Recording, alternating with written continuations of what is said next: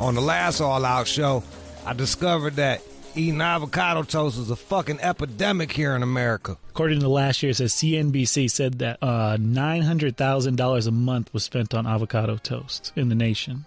It's a lot of money. That's damn near $12 million a year. Or so, let's say that's like $10 million a year. That's fucking crazy. I refuse to believe that we're doing bad here in America when we're dropping $10 million a year on avocado toast, man. Where the fuck do I live?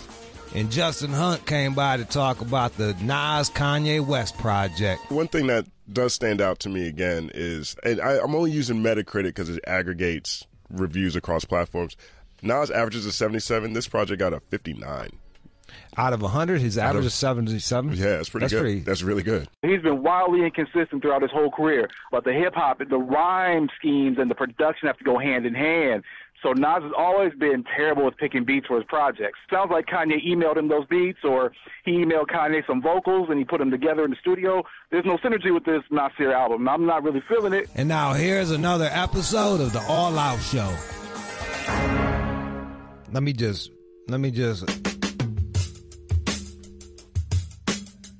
clear something up with that whole avocado toast. I don't think everybody in America is doing good, but like somebody in America is doing good if they dropping 11 million on fucking avocado toast. We were also talking about women going to the bathroom. What was the news story about that? We're going to talk about women shitting over a Barry White track. What was the news story, John? What was it? Something about going to the bathroom in public. Oh, yeah. And then you asserted that women were tearing up bathrooms. I found that hard to believe because women always deny that, and I still find I was saying that women. I think women poop more in public because they're already in the position. They just you just let it go. And when I was a bathroom attendant, they used to tear up the fucking. I had to go clean the fucking women's room, and they would tear that shit up. You've got fucking animals. Support for your idea here from a couple people. People called up and left voicemails. Mm-hmm. All right, here, let me duck this a little bit. Let me go ahead and play it for me. Right. Women are nasty and leave is shit in public, and I swear to God, it is so true. Where I work at, the majority of us are women, and they blow our toilets up all day, every day. It is nasty in our bathroom. So he is absolutely correct in his wording that, yes, women do take shits out in public more than they do at home. See? One person agreed with me. I don't get in trouble in the office, but I guarantee all those women back there didn't refute this. They would say no way. But, I mean, I've got more... Go ask them, John. No, I'm not. Go ask them. I'm not going to do that. Put your hand on their leg when you're doing it. There was a time when I would have, but... Anybody else call? Yeah, got a couple here. All right, let me hear. This is Rob calling from St. Louis. Hey, the women's bathroom is the worst bathroom ever. I'm talking about, I used to work at Red Lobster when I was a teenager, and the women's bathroom, man, it was always shit everywhere. They didn't put their personal shit where it was supposed to go. They hardly ever flushed the toilet. I mean, blood in the toilet, it was fucking bad. Yeah. Chicks are gnarly, dude.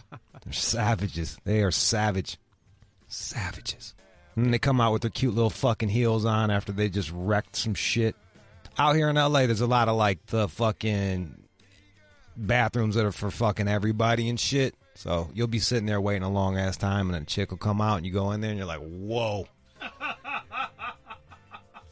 Whoa. Then there's this nasty thing where my grandma always tells me that women throw, I don't know what culture it is, but they throw, after they wipe themselves, they throw it in the trash instead of the toilet. I think in certain places where the plumbing is bad, like when I went to Peru, like they had garbage cans for the doo-doo paper, and it was disgusting. It was like, hey man, like the plumbing just couldn't take all the paper. So yeah, I think certain cultures do that shit. Anybody else? Call in the cosign? Yeah, I got one more. Yeah, I knew it. You're wrong. Yo, this is Desmond calling from Omaha, Nebraska. Women do take the worst shits, man. Yo, I used to work at this place, and I used to, clean up the shitters and shit. Yeah, I'm telling you, women are disgusting in bathrooms. It's like they fucking just pull their pants down and shit wherever they want to. It's fucking amazing, dude. I would have lost. They're doing that hover shit, man. They're doing the hover. They're hovering because they do the hover where they don't sit all the way down. And then they got the high fiber diets. Who's eating all the salads? Who's ordering all the salads? And only one woman had the nerve and had the backbone to cop to it. And all the rest was people that had to clean up after the women. Did you notice? It was all people that had to clean up after them. Here's a Water Boy in Milwaukee. Water Boy. I lost him. Ain't that a bitch? Chris. Yeah. What up? What's up? Where you at? I'm in Cincinnati. I want to chime in on this conversation about female shit in the bathroom in public. Go ahead. Man, first of all, I drive a truck, so I see it all day, every day, and there's some nasty, nasty ass bras out there. The women's bathroom, it's a damn shame. And the bras nasty as hell. And they wipe their ass, they take the damn shitty toilet paper, and just throw it everywhere. And that's real talk. They make it rain doo-doo paper.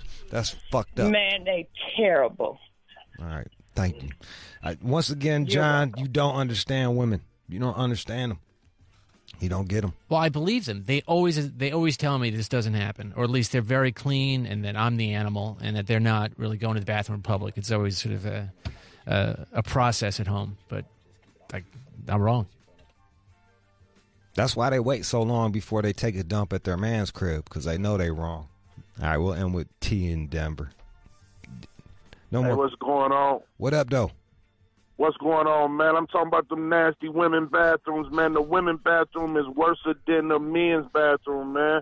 Calling straight out of Denver, man. Hey, and you won't believe the women that work downtown, how they look. They look so beautiful, man. Then you come and see them come out that bathroom, you go clean it behind them. I'm like, man, what is really going on? And it's just nasty, man. Like, man, it's nasty. Make you think, man. You nasty, man. You nasty granny panty wearing, man. They eating all that fancy food and shit, taking fancy oh, doodles. Man, nasty, man. See? Now, we'll end with T. All right, all right, we got a fucking... Today's show, let me tell you what we got. We got the guy that won the World Series of Poker, John Sin, in studio. This guy's a millionaire. I don't even know how many people sign up for that shit nowadays. Like 20,000, 10,000, like thousands of people sign up for that shit, right? It's a lot. You sort of work your way up the whole cycle. You start at your local casino, you keep winning and winning. Chris Moneymaker got everybody on that shit. Everybody, when Chris Moneymaker won that shit, everybody thought they could play some poker.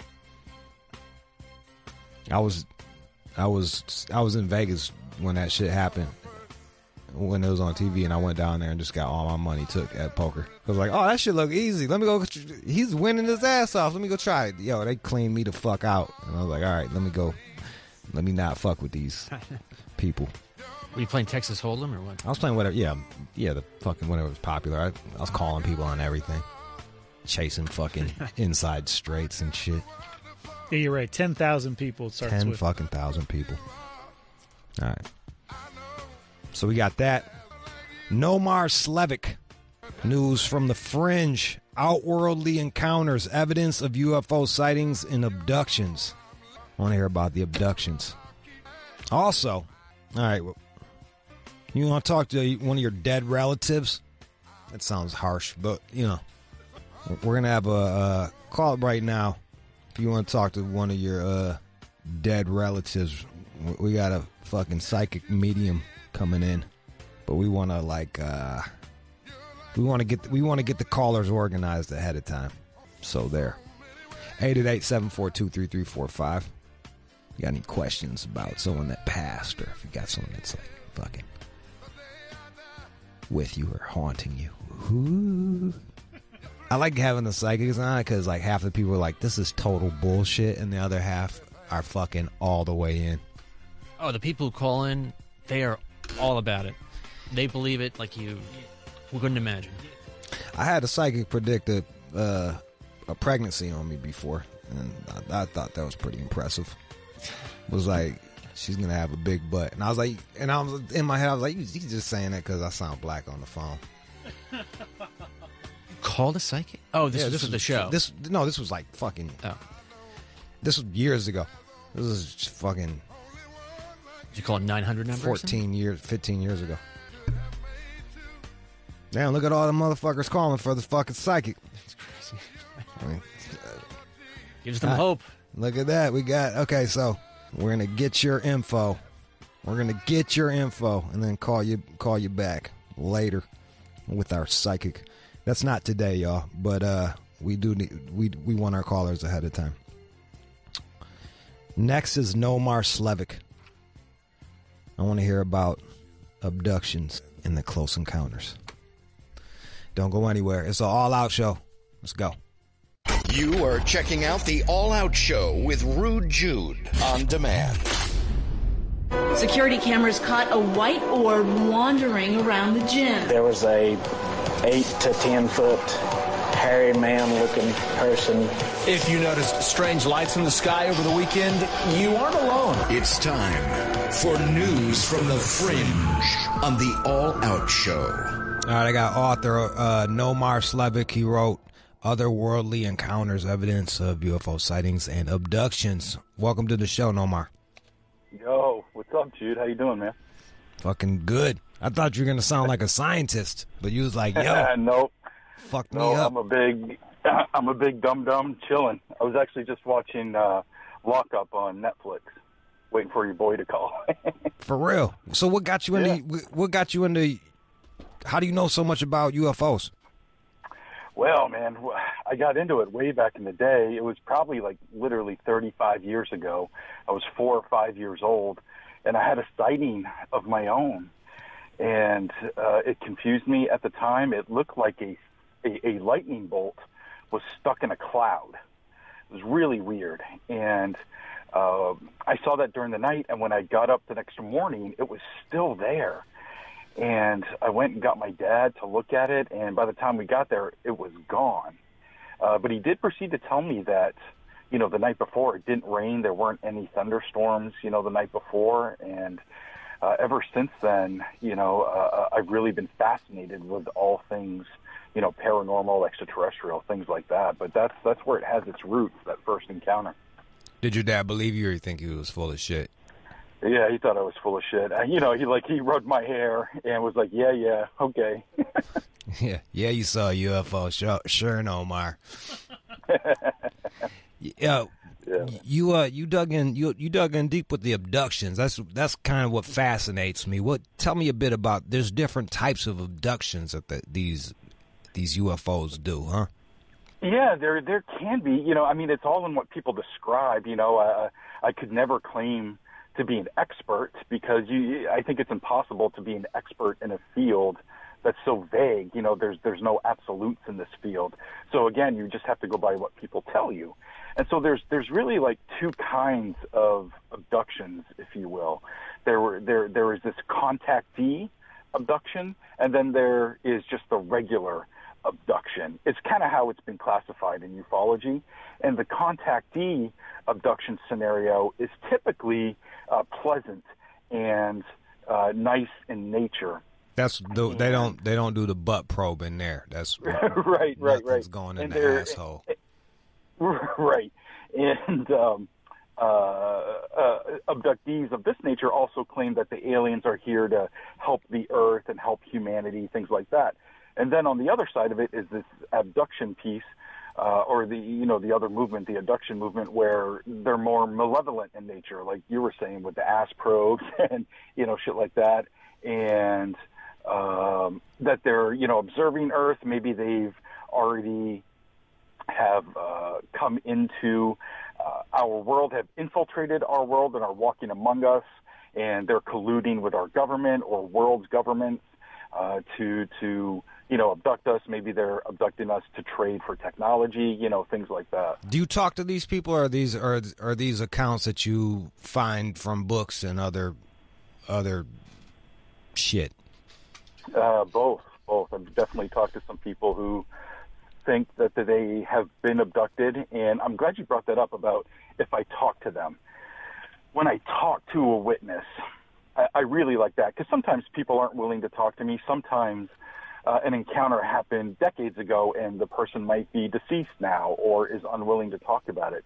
So when I get to talk to somebody in person, you know, I can see their body language. I can see it in their eyes, you know, and at the very least, a lot of the times I believe that they believe it. There's some stories that I hear where I'm like, okay, that never fucking happened, you know. But that's actually more rare. And I would say maybe another rarity is like the 10%, another 10%, where I 100% believe it myself. I'm like, yep, you've experienced extraterrestrial activity of some sort, you know. But again, those are rare too. But when you talk to cops or people in the military, you're really hard pressed not to believe them. Like, these guys are trained observers. They have everything to lose, you know, credibility, things like that. So it's tough not to believe them, you know. There's people in the military that you've spoken to that have had dealings with aliens. Yeah, and it's interesting to say the least. And they're pretty wild claims too. Like, one of these claims happened at Loring Air Force Base, which is up in northern Maine. It's really literally in the middle of fucking nowhere, and there was a huge military base that was there, an Air Force base, from 66-ish to 94. No, 47 to 94. Sorry about that. Good. And fully operational. And in the mid-60s is when this encounter happened, that an air policeman who was doing his patrols saw a UFO hovering just a couple of feet above the runway, and he confirmed it with another air policeman who was actually even closer to it. And they said that it kind of blurred and then, you know, ceased to exist, like they didn't see it take off or anything.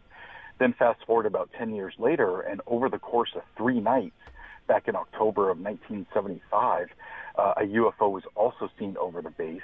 And this base housed nuclear weapons, and that's kind of a running theory on why UFOs may be interested in military bases, is because of the nuclear technology. And over the course of 3 nights, this UFO was seen over the base, over the nukes area. It was caught on radar. And the 3rd night, it all culminated to where the UFO was hovering over the one-way. Maine State Police and air policemen all converged on the area. They're probably 50 yards from this craft at this point. The airmen are describing it as having like a lava or liquid flowing all around it, and it was different colors. And then it simply blinked out, and then it was caught on radar over Nova Scotia, which is, hundreds of miles away. Damn. At that point. Interesting stuff, 888-742-3345, 888-742-3345. In your dealings, how many people think you're full of shit, and then how many people are like, oh my God, you're right, there's fucking aliens? I guess it depends on the context. To answer it just without thinking about it, probably 50-50. But the context, though, is when I use the term UFO, I don't always mean extraterrestrial craft.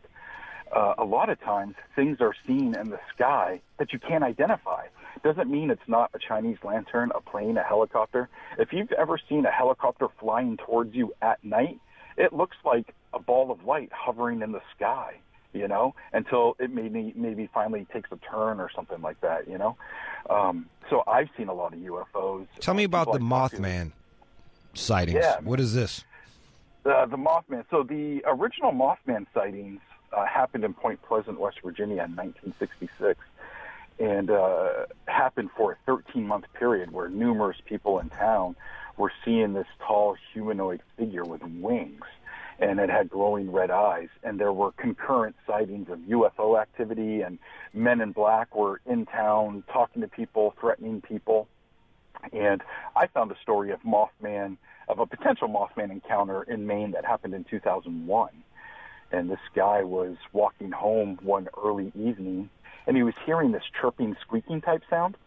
And so he was looking down thinking it was a mouse. He didn't want to step on it. And when he looked down, he saw the shadow go across the pavement, and it was a shadow of something flying above him. So he looked up, and he said he saw this, 4.5 foot humanoid figure with a very large wingspan, and it flew up over his apartment because he was almost home, and it went to this marshy area behind where he lived.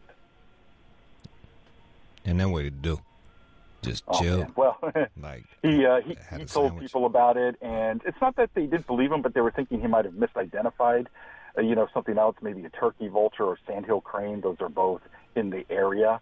And then he saw the creature actually a couple of months later, and it was much farther away this time. But he heard the chirping, saw the creature.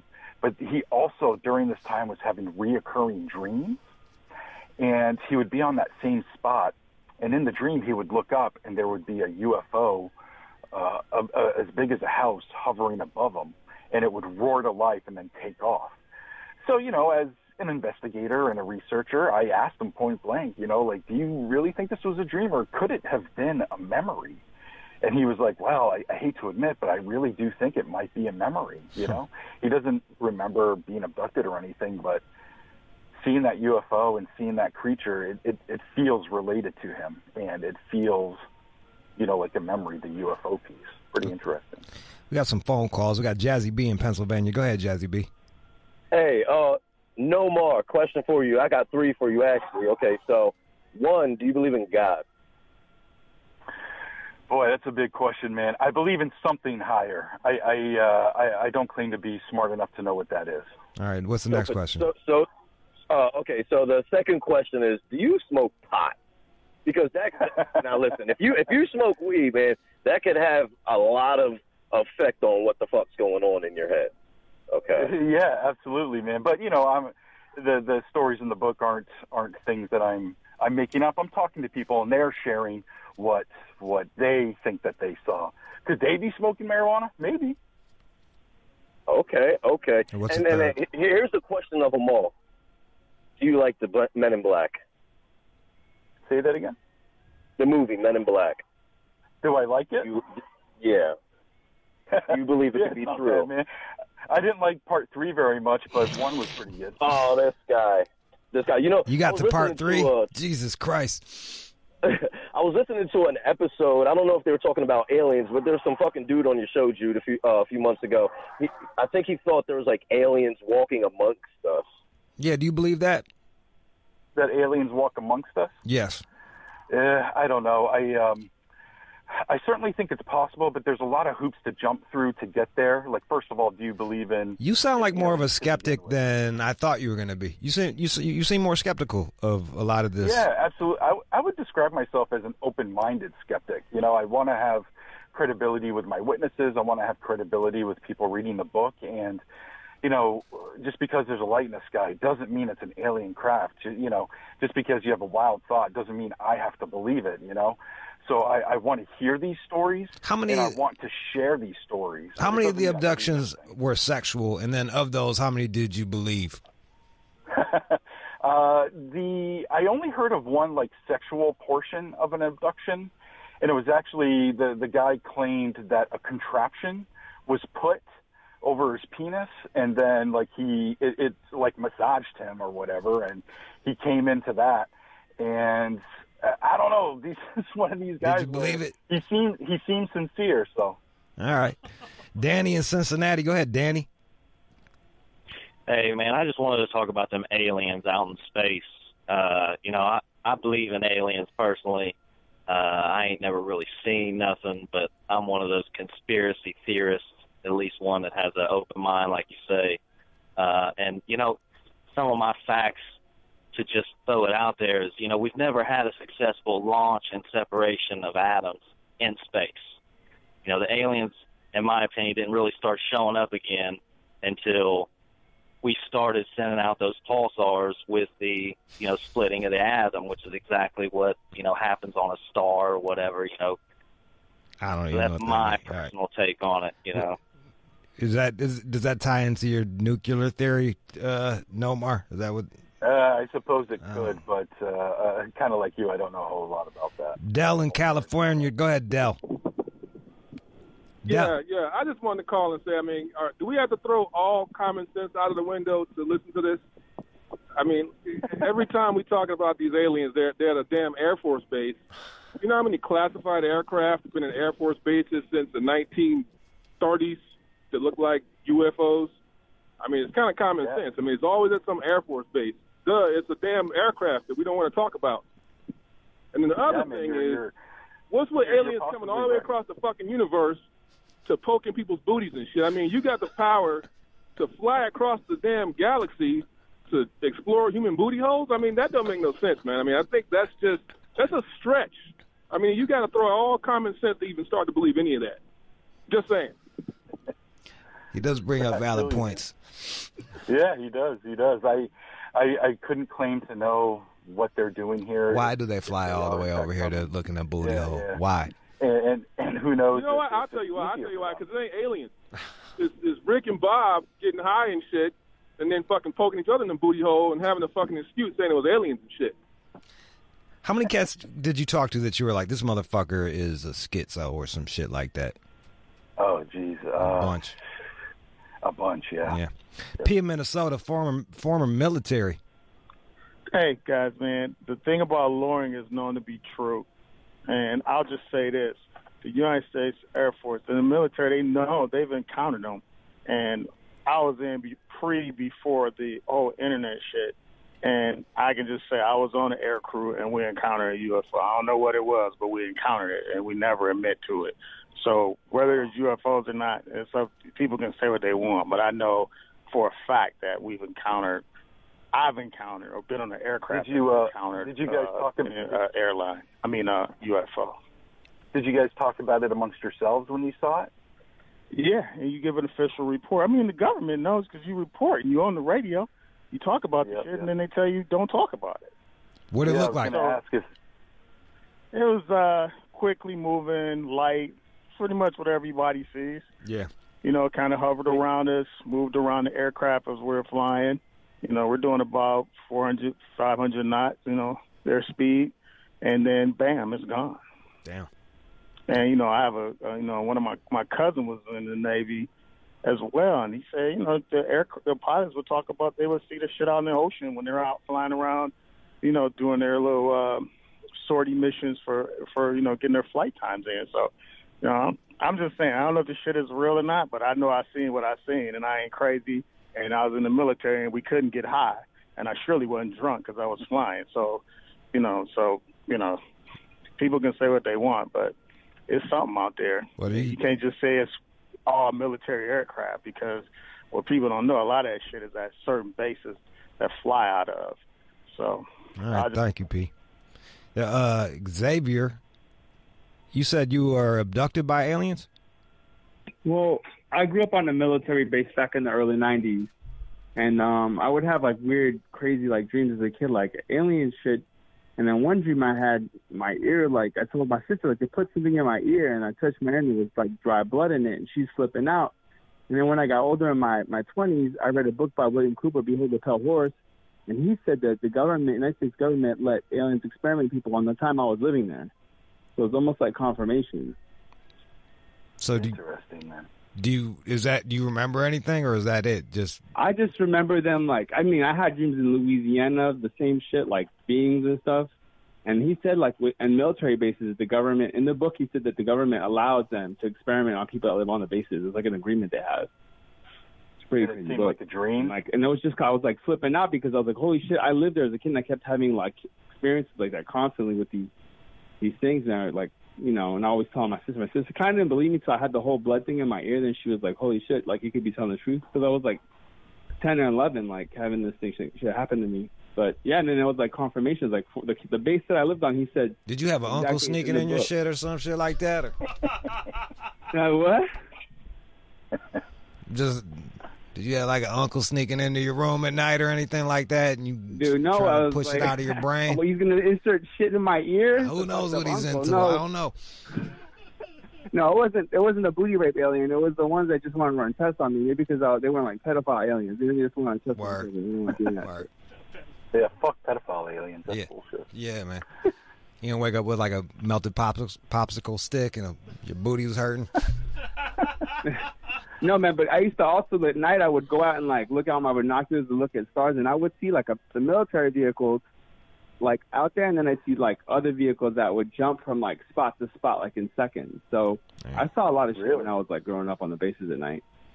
Yeah, and it's tough with military bases, man, because like the other caller was saying, like you never know what's classified or what's not classified, or are they in collusion and it is alien? You know, the whole Area 51 thing. Like, who really knows what's going on? But it sounds like you experienced a lot of shit. Nomar Slevik, the book Otherworldly Encounters, Evidence of UFO Sightings and Abductions. Thanks for calling up and having this alien discussion with us.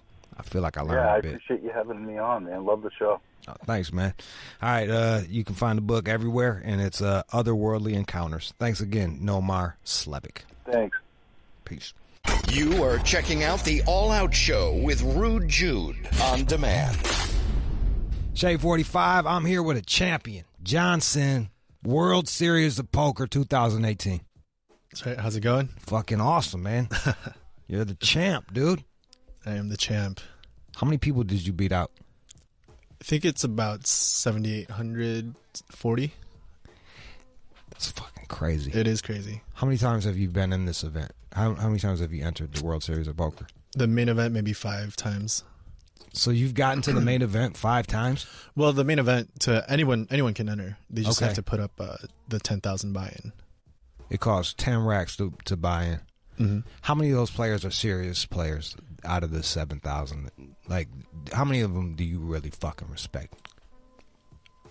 If you define it by respect, I mean, I don't know. I don't know how to count that many people, but there's a lot of people that create a lot of content on there that, you know, I can't even follow.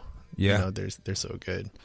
And there's a lot of players that have been doing this for a long time too. So, I mean, the number's high. So there's some serious players in this shit. There's some serious players, but I mean, the reality is there's serious players that you don't even know about too, right? Like serious players that don't need the fame or anything like that, but they just come out and play well, and you just have no idea who they are. They're probably the most dangerous. They probably are the most dangerous. Now, do you play in a lot of tournaments? Compared to like a recreational player, yes. Compared to like a tournament grinder, no. Okay, so people knew about you. You weren't sneaking up on anybody. People knew about me because 2 years ago I got 11th in this main event. Also, that was probably the only reason that they would know about me. How much money you win on that one? 650. That's pretty fucking good, dude. Yeah, at the time that was easily my biggest score. Did you go on? Do you play cash games as well? I do. Generally play cash games. What do you prefer? You know, to make money, cash games is a little bit easier. But there's so much variance in tournaments, and you just never know when you're going to hit a big score or not hit a big score. But on the other side, there's no feeling like going deep in a tournament. Yeah. You know, you can't get that in a cash game. How much does your strategy change between cash game and in the tournament? A pretty decent amount, but the main event is the tournament that's most like a cash game. Okay. So I have to adjust the least. But tournaments are interesting because, you know, at every stage in the tournament, like everything is different. Whereas like a cash game, it's, you know, you run into the same situations over and over again. 888-742-3345. We have the World Series of Poker champion Johnson in this bitch. What were you doing before you started playing poker? Well, I learned poker in high school, but before I quit my job, my last job was out an IT consultant. You was on a math. You like a math dude. Kind of studied finance. Good with numbers. Yeah. What are the most important skills to be good at poker? You know, I think when you break it down into like big skills, the two are the math and the other one's like the psychology. How so? Explain the psychology. You know, psychology, being able to pick up on patterns of other people, being able to, you know, there's, you know, in any given hand, the math is important. But when you start talking about like the meta game, like the long-term play, you know, this guy never bluffs. Is he going to bluff now? Like that sort of thing. So that becomes important too. Does that help you read people in real life? Yeah, I think so. I mean, there's, I've developed some sort of instinct where like I can't really articulate it sometimes, but I just know when people are, full of it. Full of shit. Yeah. Yeah. That's why I'm really bad at poker. I'm really Excuse bad my at language, full of shit. Yeah, you can cuss on here, man. All right, cool. Yeah. That dude over there behind, he got kicked in the nuts a gang of times, like last week. On the show? Yeah. There was dicks out and everything. Like, you can unwind. You're good. I feel like you're crossing some sort of line there. I'm not saying take your dick out. I don't need to see your dick, John. That's crazy. There's two Johns in the studio: a loser John and a winner John. Oh, it's very interesting. Both ends of the spectrum. It's like the alpha and the omega. Cancel each other out. Fucking the winner and then the wah wah wah. John, this John is worth like $10 million, and you're worth like 10 cents. I mean, I was the other John until a couple weeks ago. You see that? He was dead broke. Really? Yeah, this is the first tournament I've ever won. No kidding. Yeah. Like, if you looked at my results, I don't think I ever finished better than like 6th or 5th in a tournament before. That's what was the hand you won with on this one? King Jack of clubs. What was the flop? Flopped King 5. Damn. Yeah, I was loving life. Damn. It was pretty good flop. Yeah, all right, let's hear the call. That's the call, and that is the tournament. John Sin can now call himself main event champion. You got a girlfriend? I do not. Well, this is going to be a good question for you then. Let's go to Annabelle in Charleston. Oh, hi there, John. I wanted to know if a poker groupie has ever robbed you. Has ever robbed me? You've been robbed by a poker groupie. By a poker groupie. I don't know. Definitely not by a poker groupie. I've only been robbed once, and I had left my car unlocked, and they took everything, including the trash that was in the car. But that was about it. Was that at a poker game, or you was just parked? No, I was just parked. I was just parked somewhere. I don't think I've been robbed related to poker. Okay. Hopefully that doesn't happen. What's the most you won in like a cash game hand? In a cash game hand, probably 5 figures. But, no shit. Yeah, but definitely nothing 6 figures. Are you playing with bankers and mafia guys? Not that I know of. Bankers maybe, just entrepreneurs, business people. Nobody is doing like fucking like people aren't. No one's got like guns insurance scams or no shit like that. They're fucking not that I know of. All right. You need insurance? Nah, I'm just okay. Actually, dude, you got to hook up on life insurance. Lee in Chicago. Hey, what's going on, John? Quick question: what do you think about bluffing? When people bluff and then they win the hand off of bluffing, they get called donkeys. But that's part of the game. What are your thoughts about that? Absolutely part of the game. I love bluffing. Bluffing is just something that comes down to how often do you do it. If you do it too much, then people think you're bluffing all the time. If you don't do it enough, then people just think you have the best hand all the time. So if you can bluff an amount where people don't know and you keep them off your toes, I think that's that's a beautiful part of the game. What is that, like 1 to 5? It also depends on your opponent too. Right. Like, if your opponent is the type to never call a big bet, then you really can just bluff him over and over again. Or if your opponent is the type to never fold, then you can just never bluff and it's okay. What's the worst hand that you've bluffed with? Sorry, Jude. Yeah. What's the worst hand that I bluff with?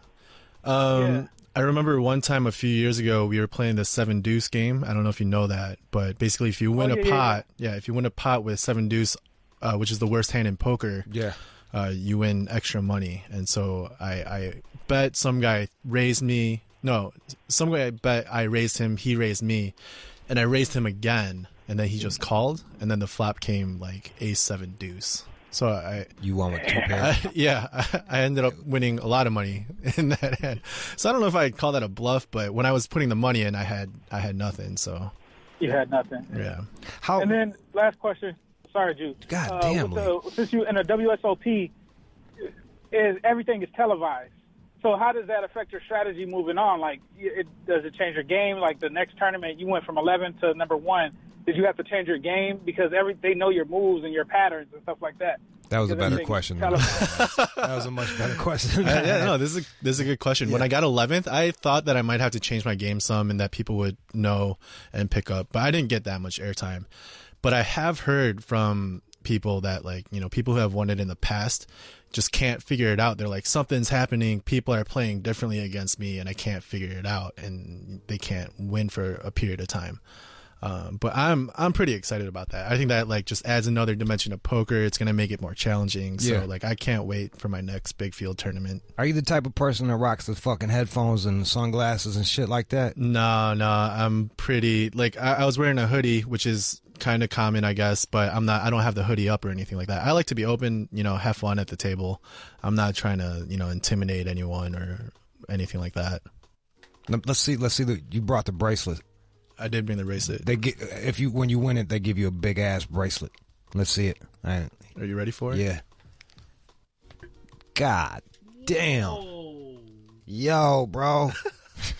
Is that a real reaction? It looks like they just called up a pimp and asked them to design a fucking bracelet. Like if a pimp was a wrestler, like if it was a pimp met a world wrestler and they had to make a bracelet, baby, it would be this. This shit is a iced out. How many carats is on this bitch, dog? That I don't know. That's fucking crazy, and it's got rubies all over it. This is beautiful. Congratulations, man. That's a motherfucker. Thank you. Not too many people have those.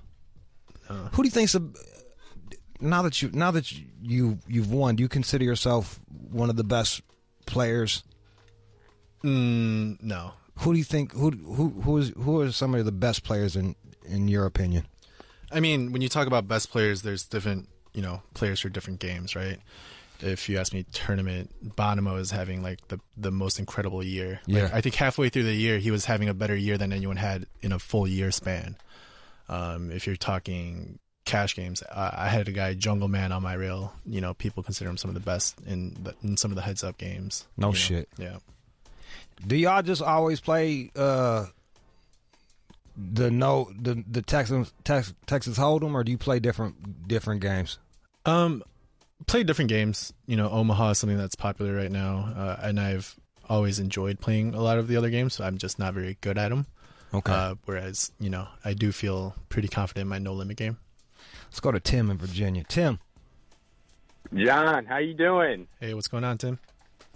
Hey, quick question for you. I know I'm kind of an advanced poker player, and I don't see it as a slow roll, but do you kind of want to kind of go over what your mentality was on that last hand and what took you so long to act? Sure, I can do that. Yeah, there has been a little bit of controversy, but I think most people are in agreement that it's not a slow roll. But wait, what happened? Because not everybody saw, so break it down. Right, so I flopped trips, which is, you know, one of the best flops I could hope for. And then on the turn, and he bet, and I called on the flop. The turn came at 8, completing no draws, putting more draws out there. And he went all in on me. And I think the whole hand was about 3 minutes. So, you know, some of the things that are going through my mind are he had bluffed a huge hand earlier in the tournament. And with the delay, like, you know, we found out later, oh, that guy was bluffing. And I actually tanked that hand with a really bad hand. And I was like, okay, I don't think he's going to bluff me again because he saw me thinking about it with a really bad hand. So that went through my head. And so I was like, and then I asked for a chip count to see, you know, if I make this call, am I still alive or am I dead? And at that point, I was like, okay, I'm taking a little bit of time here. I want to make sure he knows that I'm not slow rolling him. So I said, I'm not slow rolling you. I don't have ace king. I don't have king queen. And I was about to say, but I have king jack. And then I thought this might be against the rules, right, and I don't want to break any rules during the biggest hand of my life. So I asked Jack, I was like, can I say my hand? Like, is that okay? And so that took a little bit of time too.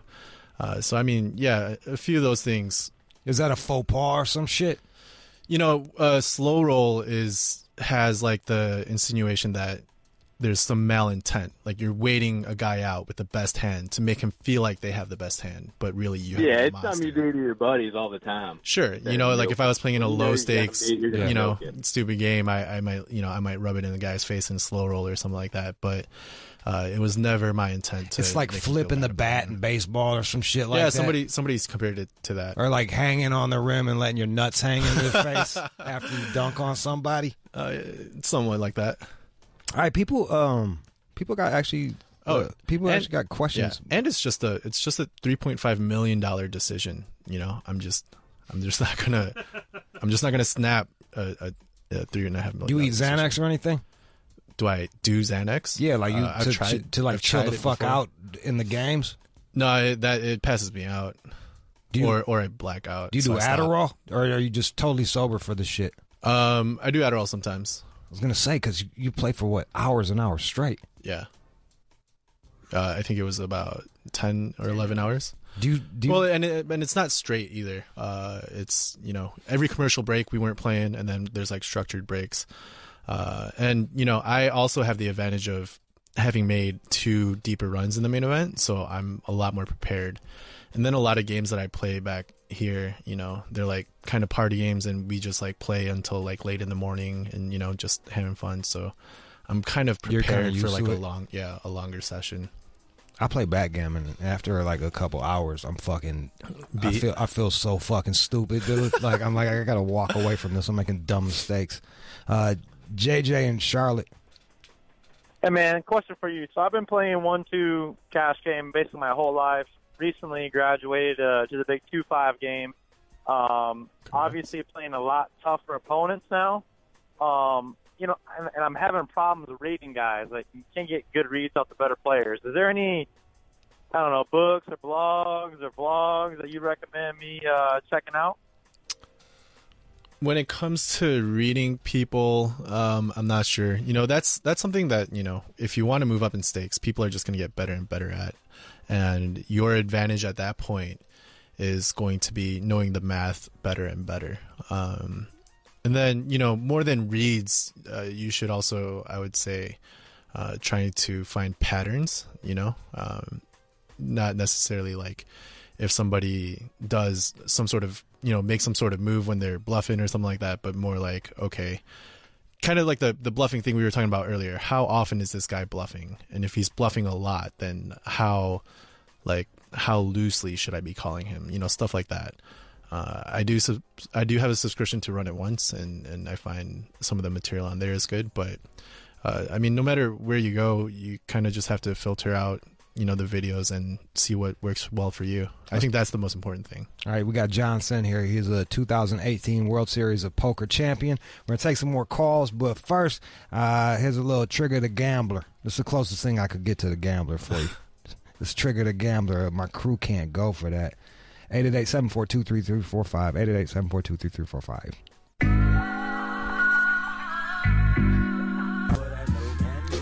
I got my man John Sen here. He fucking won the World Series of Poker. Still weird to hear that. Have you bought anything stupid yet? Are you gonna go like? Are you gonna? I don't think I've bought anything stupid yet. Do you want to? At some point I got to do something stupid. Yeah, right. With my money, yeah. You seem sensible though. You know what I mean? Yeah, like when I got 11th, I won all this money and fucked it all up, and so I'm trying to be more careful this time around. How'd you fuck it up? Just a lot of bad choices, bad investments. I was playing way bigger than I should be playing with my bankroll. Stuff like that. Just taking shots. There's definitely like a degen side of me that wants to like gamble and take some shots for sure. Is it like it's just never enough? Is it like an addict where like you got to bet more and more for it to feel the rush? Do you need the rush? Poker is different than like regular gambling, right? So like if I like play in the pits or bet sports, like I do love the rush, so I try not to do it. But as far as like my poker mentality goes, like I'm playing poker. I have I have some tolerance to risk and variance. So if there's like a really good game, but it's like a big portion of my bankroll, like I can't help but want to take a shot. There you go. But then I haven't been like invited to any like $1 million games or anything like that. So hopefully that doesn't happen. Hopefully I'm not presented with these opportunities. Let's go to Patty P in Connecticut. Patty P. Hey, John. Congratulations on the win, man. I was wondering, I played some poker myself, and I know everybody's been on tilt at least once. Let's hear a story about when you were on tilt and how you lost a fuck ton of money or something. Oh, man. I actually used to have a pretty big tilt problem. The last time it happened and I lost a lot of money, I'm not really sure. But what's on tilt mean? Like that's tilt means, something doesn't go your way. And so you just, lose your shit. Yeah, you develop this mentality that like poker owes you something and like that you deserve to win. And so you just kind of go crazy and then you realize, oh no, poker doesn't owe you anything. You can just keep losing money and, it might not, and you can just never win again. Like that's just possible. Are there hands where you had the best hand and then you got outflopped and it just lives with you for fucking, it used to, but not anymore, Part of what I attribute to being able to win the main event is, having a mentality of like, everything's all good. It doesn't matter what happens. As long as like, you can control certain things, and those things that you control, like if you do it well, like the results doesn't matter. You just got to enjoy the journey. You know what I mean? Yeah, that's very zen of you. Yeah, and it's kind of ironic that someone who won the main event would be saying this, but I do attribute the win to that mentality. Like I was in 12th place and I was like joking around with some friends, like I could get knocked out 12th right here, and they're like, shut the fuck up, like why would you say that? But in my mind, I was half joking because I knew it would bother them, but in my mind, I knew if I got knocked out 12th, everything would be good, and I was never worried about that. As long as I played well, that's all that matters. Cabby Jimmy. Hey,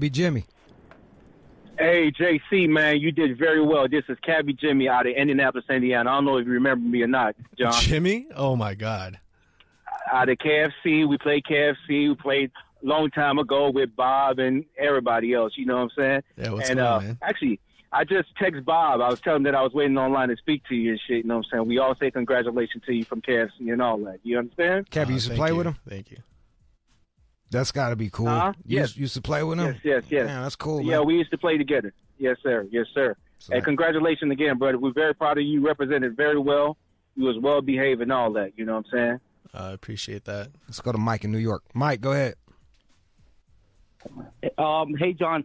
I want to know if you got any superstitions, any sort of lucky pair of socks that you wear. Are you superstitious tournament? at all? I think as someone who plays professionally or has played professionally, I kind of have to train myself to not be superstitious. But I do very much believe in like the power of positivity. So and some of that crosses lines with superstition. So like if you watched me on ESPN, I was wearing the same hoodie every day. And obviously, clothes get dirty. I was wearing the same jeans every day. And, part of that was, I just want to make sure I'm comfortable, not have to make any, decisions, like think about what I want to wear. But I mean, a part of that was like, hey, man, the hoodie and jeans are working. Don't fuck it up. Don't change it. Yeah. And last call we can take is Jake in D.C. Jake. Hey, guys. So longtime poker player, used to be able to play online with full tilt. Question is there any websites online in the U.S. that you can play either cash or tournament? And then two, for all the guys that are in these tournaments that are like $10,000 or even like the one drop $1 million, like do they have sponsors that back them? And then if they do win, they give a portion of the winnings back? Thanks. I'm not too familiar with the online scene. I know there's some like agent ran sites that are blowing up around LA and I'm sure other places. But I don't know if what's legal, what's not, and I don't really play online that much. And as far as the big buy-ins go, I do know, there's a lot of deals being made. People take pieces of each other, people sell pieces, and and some of it, that information is public, like Fedor Holtz. I think for the one drop sold like 20% of himself to the general public. No shit. Yeah, I don't know for what reason or what intensive, but yeah, people sell that markup, and sometimes they might not have to put $1 into the tournament. There you go. Yo, Johnson, congratulations on fucking winning the World Series of Poker. Thank you. You are the champion, sir. Thanks, Jude. If I had the "We Are the Champion" song, I'll play that for you right now. Let's see if I got it. We'll pull it up and fucking talk you out. No. Oh, wait, I misspelled queen. Put too many E's in that bitch. Here we go. This is you did it. John, you won. There was 7,000 people. You fucked them all up, John. Wow, this is like one of the first times it's like kind of hitting me. You know, got the music and you narrating. Yeah. I've just been so busy, like, you know.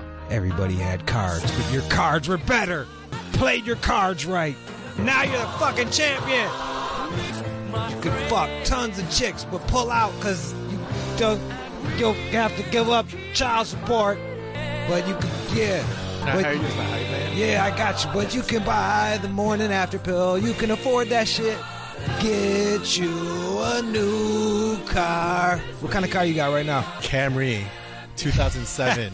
Bumpers off, dents in the car. I love it. My man, fucking millionaire with a Camry. I love it.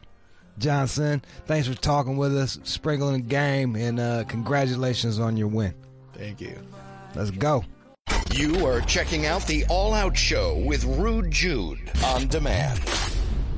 Hey, how you doing out there? How you guys doing out there? Good so far? Great. Glad to hear it. You want to go see Wiz Khalifa and Friends?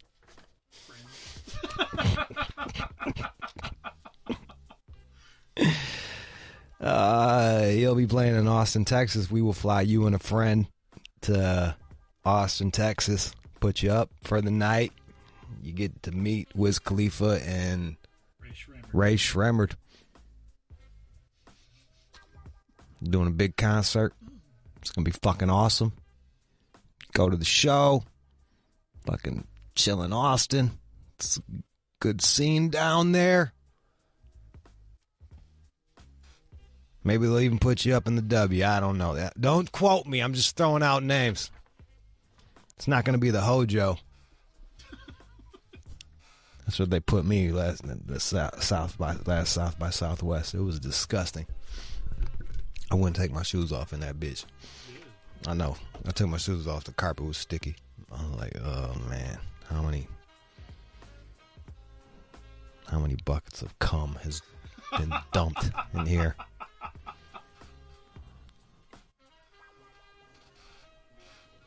Yeah. That went left. You guys should go to Sirius.com/Wiz Khalifa to enter to win that contest. Yeah. Also, go to Sirius.com/on demand if you want to listen to any of this show on demand. Talk to the UFO guy, Poker Dude. And you can hear John doing the news on demand. He's always fucking great at it. So that's actually coming up next. Don't go anywhere. You are checking out the All Out Show with Rude Jude on demand. And now, it's time for News from the Chin with John C. Matthews. Got a list of 7 sexual health myths. People believe these things about sex. Not true. Not true. John's going to debunk everything you thought you knew about sex. Breaking things down. All right, here's one. You can get an STI from a toilet seat. Who says that? Idiots. I don't know. I've never heard that. Well, some believe it. Maybe the kids. STI from a toilet seat? While contact with infected skin could lead to an STI transmission, contact with the toilet seat will not. That's because the pathogens cannot live outside of the human body for long. So you don't have to worry about that. Yeah, that's why when I shit, I don't even put I wipe it down, but I don't even put paper towel down because I'm a savage. You ever use those liners that we have? That shit is ridiculous. It's like, come on, man. Like, who we kidding? Yeah, but they piss all over the seats. It's gross. I go in there, I got a wet paper towel and a dry paper towel, and I wipe it with a wet paper towel, and then I clean it with the dry paper towel. I feel much better about that than some thin ass fucking. You think that little thin ass half half of thick. It's half the thickness of a regular piece of paper. You think that's gonna keep pee from your butt?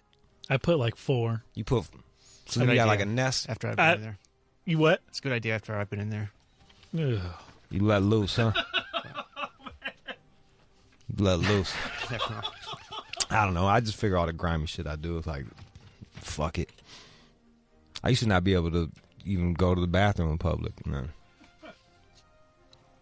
After a while, I was like, fuck it. It's going to happen. Another one, you cannot get an STI from oral sex. Of course you can. I don't know. I didn't think you could. And then I'm tired of telling the strep dick story, but yeah, I got strep dick. Yeah. Many STIs, including syphilis, gonorrhea, herpes, chlamydia, can be spread through oral. So you got to wear a condom or use the dental dam. Or just fucking risk it. Or just fucking risk it, man. When was the last time you had a condition? Years. I think probably like 14 years ago. That long ago? Yeah, man. Oh, okay. I'm not even gonna like. I know it sounds fucked up, but like, back when I was living back in Michigan, and I was fucking with like chicks in my neighborhood and stuff like that. I was getting it a little bit more than usual, and I was going raw all the fucking time. And then I told you the story. They sat because I kept going to the same free clinic, and they're like they had my chart. You know, they're like, dude, like, what the fuck are you doing? You're gonna scar your urethra. So like, chill out. And then I started rocking condoms, and then started fucking rich chicks. Rich people don't get diseases. Yeah. Another myth, anal sex causes hemorrhoids. Not true. Hemorrhoids are a result of increased pressure in the veins of the anus, and the pressure causes these veins to swell, making them painful, especially when you're seated. But anal sex, as long as you take your time and make sure your ass is fully relaxed, you're good to go. There you go, ladies and gentlemen, if you're into that shit. All right. I don't have anything to say on that. I'm a hemorrhoid survivor, and yeah. That shit's hereditary, dude. Fucking sucks. And of course, don't strain while you're taking a shit. That's why, yo, bro, like that's why the squatty potty talks about, like, all these third world countries, cats don't have hemorrhoids because they shit in holes. They're squatting. They're in the natural position. It's an unnatural position where we're in, and it causes motherfuckers to strain, and then they push, and there's more hemorrhoids happening in fucking first world countries. Yup. Be careful. I mean, like, real talk, like, that's how you're supposed to have a kid, too. Like, squat that fucking baby out. Really? Yeah, this whole lying on the bed, that's for the doctor. That's for the ease of the doctor. But again, these are smart people who've been looking at this for... I trust doctors. You have to trust someone. Yeah, that's right. No, I'm sorry, you do. I know, but wouldn't it make more sense for the woman to be squatting and allow gravity to help the baby come out? Sure. The weight of the baby would help push the baby out of the birth canal? I'm just saying, like... Did you do that with your daughter? I didn't even know if it was going to be my kid until, like... I didn't have a fucking ton to say on the way it was... I was there for her birth. You were? You were in the delivery room? Yeah, I was there. Wow. And they did the cut thing, and and I fucking almost fainted. I was like, whoa. I had to go outside for a second. I came back and then to see what color the kid was going to come out. She came out mixed. I was like, all right, I'm probably the dad. Was that episiotomy or something like that, where they ripped the vagina? I didn't ask.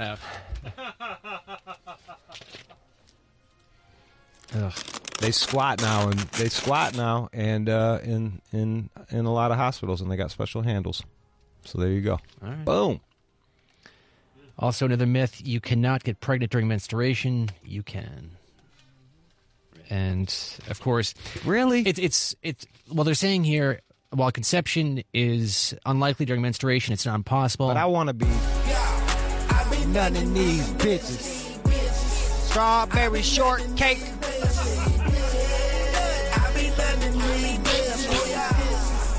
Making strawberry yogurt.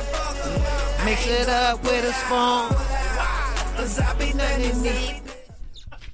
That's the only good part of period sex is you can go raw.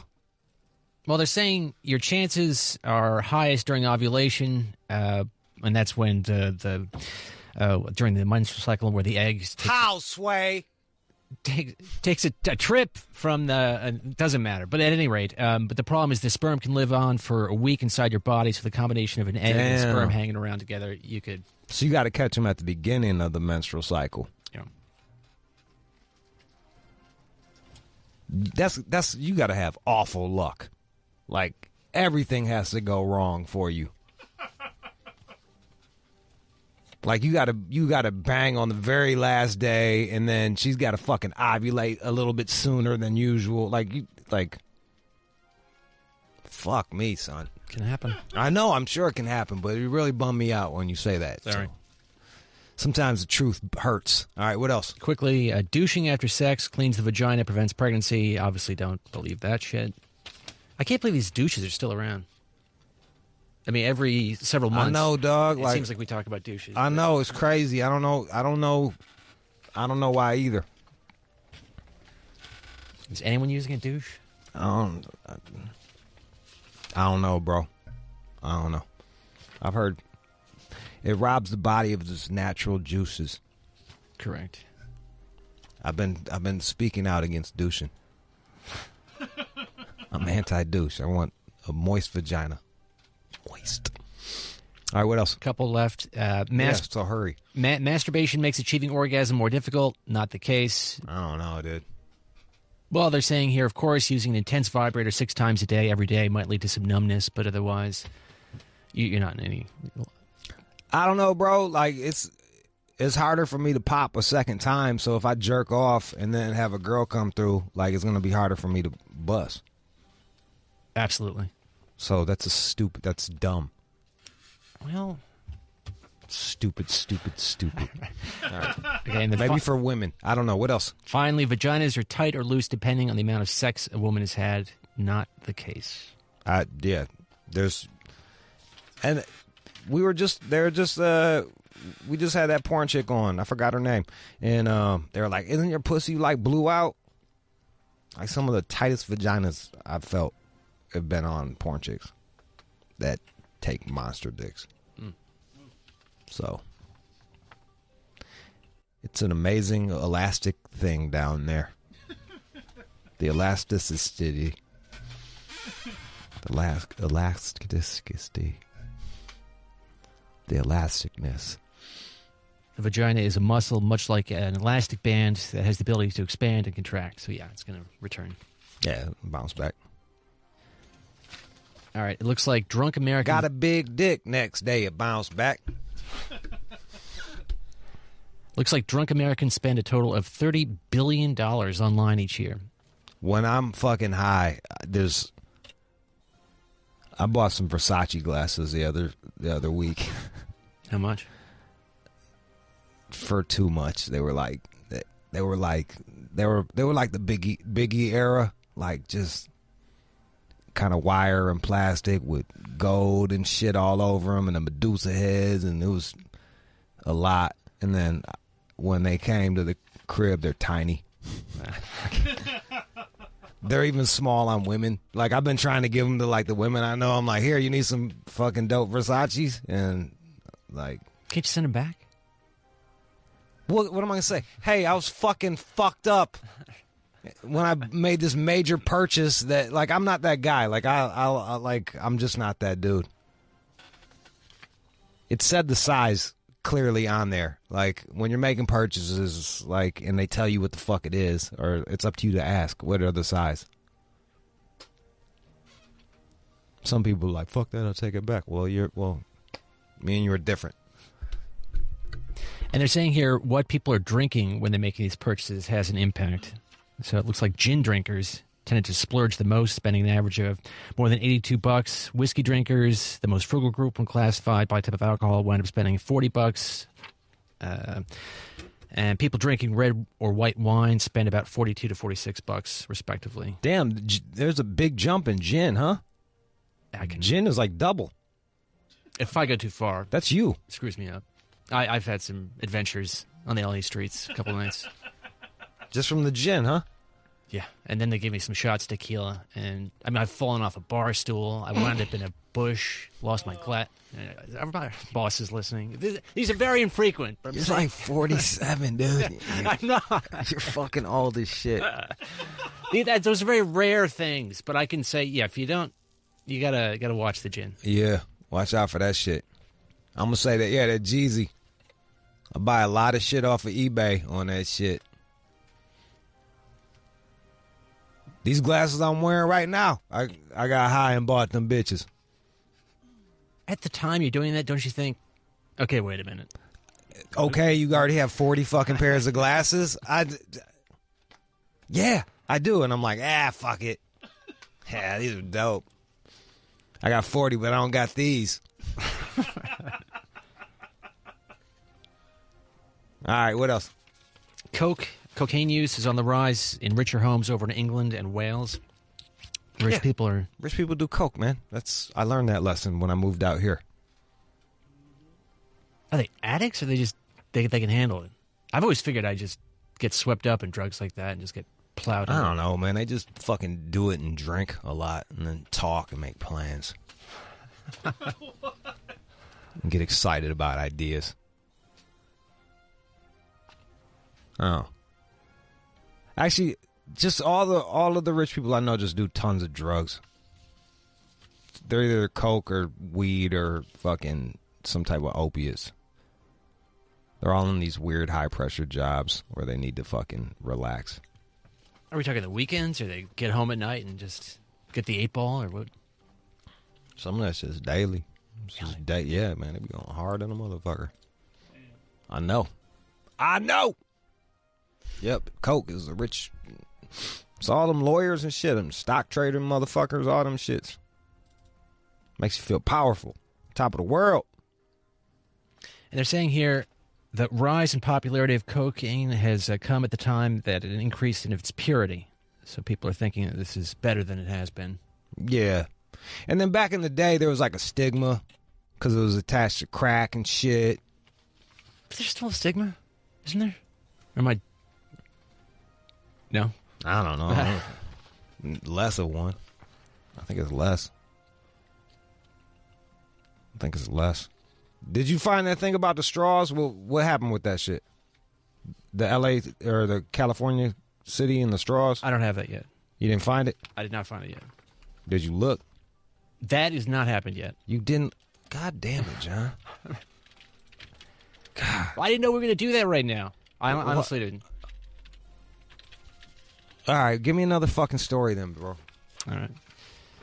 Despite more screen time, technology isn't turning kids into zombies, according to this study here. There's this idea, of course, that kids are getting screwed up with their screens, but apparently they're learning to multitask. And they're coping with it. They're watching maybe TV on their phones, things like that, not just sort of zoning out and turning into zombies, as they put it here. I don't know if a zombie would be the thing. To me, it's almost like ADD, where it's almost the opposite of zombies, where they need a ton of stimulation. And they can't just sit still.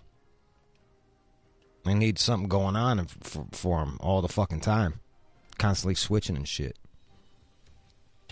I feel like every generation it speeds up and more information gets shot at you. Like I remember like looking at my Noni Nunu had cable and we was like watching MTV or some shit, and my grandfather was like, I can't even keep up with this shit. I'm getting a headache. But he said it was like, what the fuck? Like he said it was with the Italian accent. It's like, what the fuck is this shit? I'm getting a fucking headache.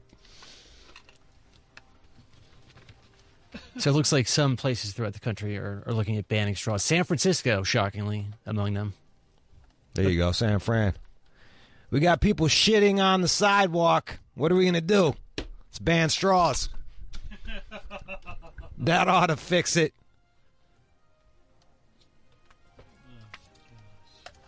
What's going to happen if they catch you with a straw? You get a fine or some shit? Well, I mean, of course, that's how these rules work. But they're Santa Barbara, okay, jail time for straw ban. Jail time. Do you understand? Like, you can straight up know that you have AIDS and give somebody AIDS in California, and that's like a misdemeanor. And they talking about jail time for straws. Where the fuck do I live, bro? What planet am I on? They trying to get me to leave California. I swear to God, they out there fucking mine. The Santa Barbara ordinance makes it illegal for businesses to hand out plastic straws. And they're also forbidden from handing out plastic cutlery and things like that. So I guess if you're out there holding to your straws, those people will get into some trouble. I looked this shit up. 60% of the fucking plastic waste comes from 5 Asian countries. It's like China, Vietnam, some other shit. I don't got it memorized, but I looked it up. All right. Like, calm down, San Francisco.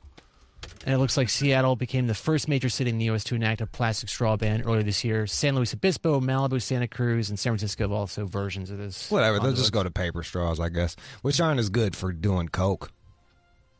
It gets all goopy. It's all goopy. And then the paper straws get soggy. So they'll have straws. It'll just be paper. Is that it? That's the idea. All right, dude. Whatever, man. Whatever. I don't have to think. I mean, I've heard that it's stupid. You could probably have some straws on hand if somebody has some sort of disability and they need to drink from there. It's the hubris that we're changing the world. You got to start somewhere. It's a stupid place to start. Can't you just see it on a certain level? Like, dumb fucking place to start. It's like masturbating. Like, it's just jerking yourself off. It's not realistic. Want some good news? Yeah, fuck yeah. And now, time for good news. All right. This grocery store employee over in Baton Rouge, he gained some attention because he allowed or asked this kid with autism, he's on the spectrum, help him stock some shelves. And then the dad was filming it, and then a family member posted it, and it gained a lot of attention. So, I mean, the kid's damaged. And then the kid was autistic, and he was like, "Hey, you want to help me do some work?" And then he helped him, and then they filmed it. Yeah. So here's the store clerk, and he made a friend here with the kid with autism. Let's see. Put the plug in. Put another one. Put it. Putting away the Tropicana juice. You're so good, man. I appreciate that. Where you from, man? Oh, I'm from here. Where you go to school? Oh, I graduated 2 years ago. I'm trying to get back into school now. All right, so that's cool, man. Yeah, and then he also talks about it here because he gained so much attention. Some news outlets rolled over there to talk to him about it. It's kind of weird that like shit like this is going viral. You know what I mean? Like it's like a human being is treating another human being like a human being. This is really awesome. You know what I mean? Like, there are good people in the world. Yeah, I guess it's good it's a nice reminder that everything's not all doom and gloom. But don't you feel like more of this type of shit happen? Like, it just doesn't get filmed. Yeah. I remember when Rain Man came out, there was like this one autistic kid in the neighborhood, and I tried to play with him. Because I thought he would be able to be like Rain Man because I was young and dumb, you know what I mean? And then the mom just chased me away. She was like, "Don't play with him." I was like, "All right." I was like, "Hi, help me understand you." By the way, the grocery store employee, his name is Jordan Taylor out of Baton Rouge. All right, what did Jordan say? All right, this is Jordan. If he would have flipped the camera, you would have seen his dad's face. It said it all. He was just so happy. To me, I've always heard the things that people do when no one's watching is their true character. And you didn't know how many people were going to end up seeing you do that, obviously. You just did out the kindness of your heart. Never pictured all this would happen. I was just being me. He's crying. Because he's a nice guy. He's a sensitive kid. Yeah. That's it. I just want to help somebody else out, enjoy something. Wow. Or get someone else to do your job. Made a friend. That's what you want to call it. I'm playing. Oh. I'm playing. That's cool. That kid and the young kid with autism look fucking stoked to be doing that shit. Made his fucking day. There you go. That kid's name is Jack Ryan Edwards. There it is. All right, shout out to everybody. It's a feel-good story. That's the news. You are checking out the All Out Show with Rude Jude on demand. And that was the show. I want to thank Nomar Slevik. His book is Otherworldly Encounters, Evidence of UFO sightings and abductions. Also, John Sin, the World Series of Poker champion, stopped in 2018 champ. On the boards, Chris on the boards. John is a producer and does the news. Jet is on the phones. Alex, the head producer.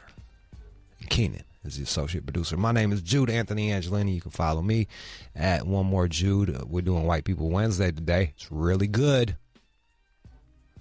Drake even gave me a fucking photo to post.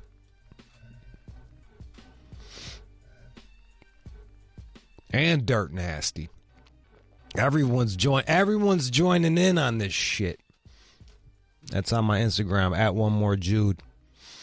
And you can follow the All Out Shows, Twitter and IG at All Out Show on everything.